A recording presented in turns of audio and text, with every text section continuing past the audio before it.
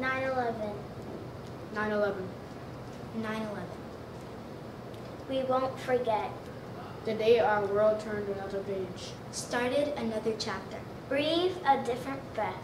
We pray for the lost souls of 9/11. And those lost souls on the days that follow. If nothing else, We should understand that life is short.